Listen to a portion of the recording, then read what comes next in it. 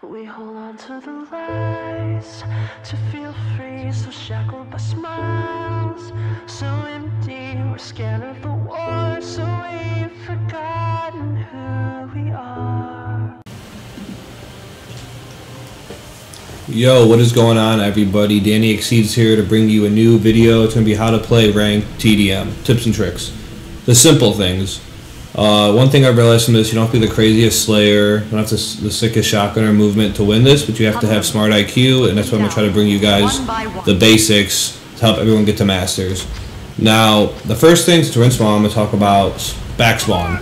When you're solo queuing, or even if you're not, backspawn is huge. If you're all in the back, so you're probably going to be like back here, your teammates are going to be like there, where you saw me first spawn. That's a good like 5-10 steps behind, and that can allow you to see where your teammates are going. Depending on the map and how you're playing, you don't want to have everyone going somewhere or just be like confused, and you're going to be because you're not in party chat. So utilize that to tell where you should play if you're in back spawn, because at the end of the day, it's a team game. You guys are trying to win. That's how you're going to rank up, by winning games. So utilize that knowledge that you're going to have. So the next thing I want to talk about are weapons, power weapons, exactly. Because that's how you're going to win the game. It's going to be control of power weapons. So, see, like this map in particular, you're going to want to go push for snipe first. At least 2 or 3 of your guys you're going to want to send there. Because, sorry about that, Bakamai. Because this whole map is going to be about up top control, and the only reason that you can really control that is if you honestly have sniper. Because you want up top, so you got that buzzkill, right? So they're up there with the buzzkill, but if I have snipe, you can easily take them out. And then you're going to have a numbers advantage. You probably have another guy crossing too, which is going to stop them from crossing, whether it's with the buzzkill, whether it's with their lancer. Like, they're not going to be crossing anymore. And that's how you're going to be able to take up top. Because truly this map is based off up top control, but you can easily take it over with sniper. Because if you're up, say you're up there, right? Say you're up there, he's going to go pick that up with that try shot. You can't utilize that if you have a decent sniper on your team. He's going to lock that down, and yeah, they can't get his head there. You're not going to be able to use it. It's going to be that simple. It's like, I don't know why I can't talk and kill this bot at the same time. It's annoying. I'm the bot. But yeah, that's the big thing, guys. Is you're going to want the correct weapons in your hand to win this type of game, this type of game mode. Like, that's going to make a huge difference, because once you have this, like I said, you can take up top. Now we're going to go up top, right? We're going to rotate up top. Now someone on your team can actually use this now. They're going to be able to mount up there as long as they want. They lancer, they go back down.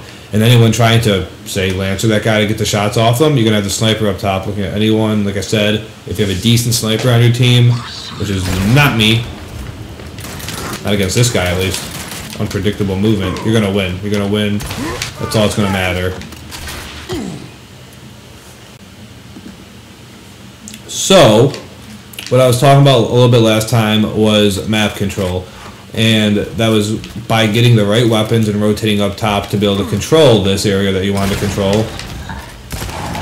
And pretty much by doing that, you're going to be able to force like spawn traps, and you're going to be taking pieces of the map away where they can't go, and they're not going to be able to do much about it because of the correct weapons you have. But a big thing that happens is, let me see if I can just quickly show everyone how this works. I'm pretty sure 99% of you are going to know, but if you don't, this is definitely going to help you. Alright, so now I'm out of sniper ammo, right? You can see the timer up on that. You got 60 seconds till that sniper is back up. And that's going to matter, because you don't want to go necessarily run down there right now to play for that sniper, but you're going to want that, say, when it gets about 30 seconds. That's when you want to start getting your setup ready. You're going to want to start to rotate.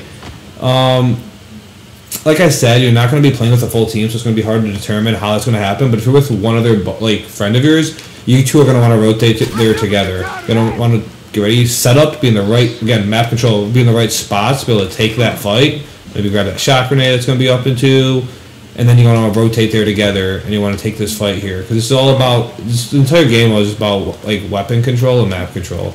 That's all that matters. Now, lastly, I just want to talk about one other thing before I get into it. Actually, just if anyone doesn't know, by hitting this right here, it's like A for me, but it might be LB for you. I mean, it's just like your TACOM.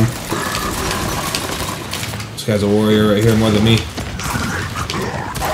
But that's going to show you what's going on. So like you can tell the sniper is up because it's highlighted, it's full white. You know, you can see things that are in gray, like that shock over there, it's on a timer with the timer counting down. That's when it's going to come back. But if it's gray and it doesn't have a timer, that means it's in play.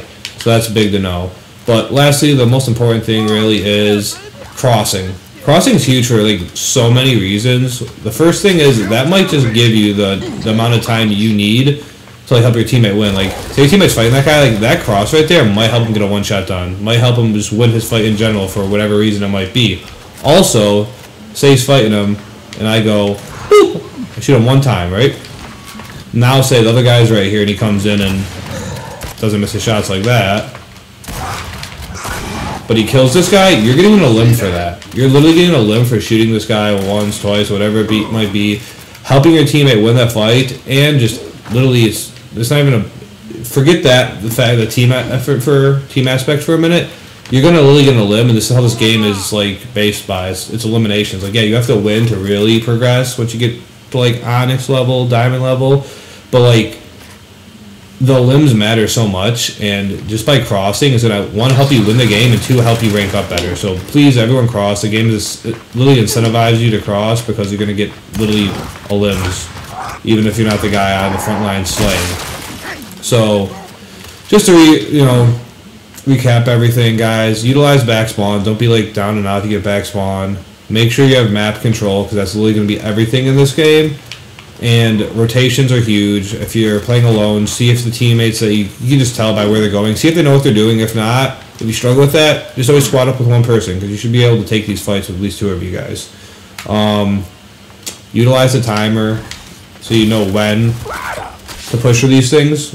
You don't want to just be camping at snipe the whole time or whatever. And again, cross. Cross is huge. It's going to be huge for your team to win and for you to rank up faster.